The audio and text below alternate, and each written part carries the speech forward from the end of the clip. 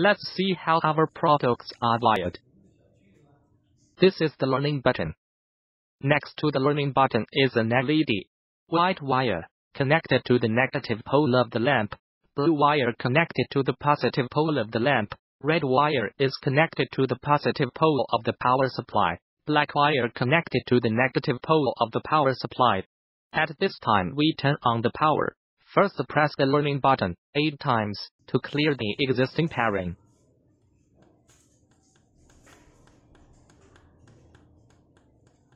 After the indicator flashes 8 times, it is cleared successfully. Setting momentary mode, press the receiver's learning button 1 time.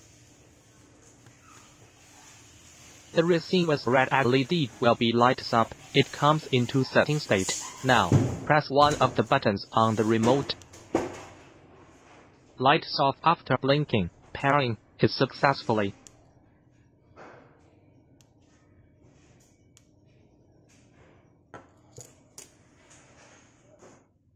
Setting toggle mode, press the receiver's learning button 2 times.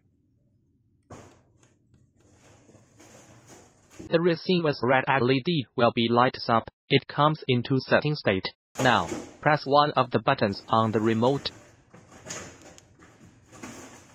Lights off after blinking. Pairing is successfully.